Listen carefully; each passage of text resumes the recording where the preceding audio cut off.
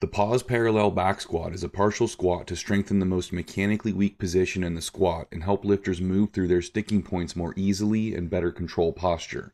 Pausing at the parallel position magnifies the effects. Back squat as usual, but stop when the thighs are approximately horizontal. Just look for the position you want to stop in least and stop there. It may be slightly above or below horizontal. Ensure your position is exactly as it would be at that point in any other squat. Don't sit the hips back farther or shift to the heels to make it easier.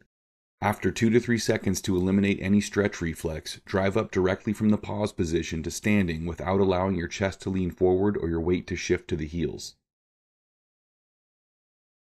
You can get more info on this exercise, find related exercises, and see hundreds more in my free weightlifting exercise library at catalystathletics.com.